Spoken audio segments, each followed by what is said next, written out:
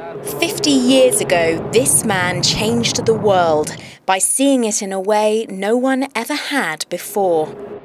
Russian cosmonaut Yuri Gagarin was the first man in space, and on Tuesday the United Nations celebrated the International Day of Human Spaceflight, half a century to the day after that first flight into the unknown.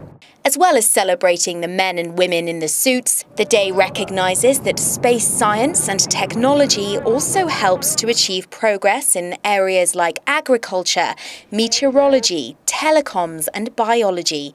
Vitaly Churkin is Russia's permanent representative to the UN. We hope that this day, April 12th, will become a genuinely universal celebration of common aspirations of humanity.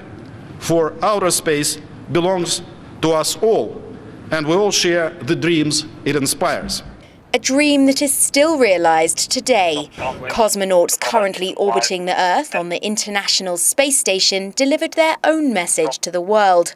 Dmitry Kondratyov is one of them. One can see how much remains to be done to stop conflicts, to provide decent life and prosperity for all people living on our planet.